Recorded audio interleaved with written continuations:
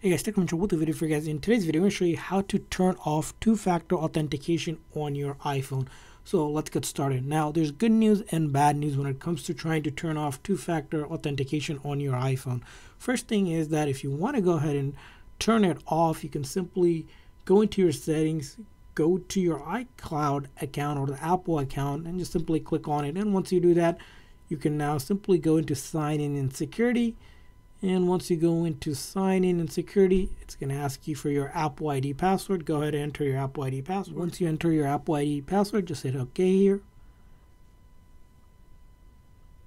And once you're on, you're ready to see that two-factor, whether you can turn it off or not. So what happens is with two-factor authentication, after you have created an Apple account and you turned on two-factor authentication, you have about 2 weeks to turn it off. So if you do have, or within that 2 weeks window, you're going to get this ability to turn off two-factor authentication. So if you turned it on with the new Apple ID, you get only 2 weeks to turn it off. So if you are within those 2 weeks, you can turn it off.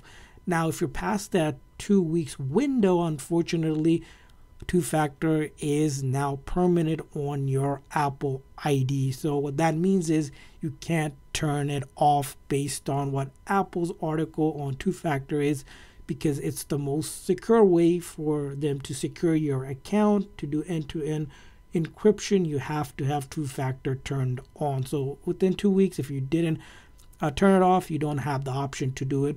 Now, what are the other options? If you have it on, you can try to go ahead and change the password for your Apple ID, or you can change the device that authenticates the two-factor for you if you have changed your number or you want to change it to a different trusted device. So if you click on it, you can edit a different number if you like and remove the existing one by clicking on that remove button, or you can change up the devices as well that's available here to a different device. But that's how you can change it in order to also, if you can't really turn off two-factor. So that's what it happens with two-factor.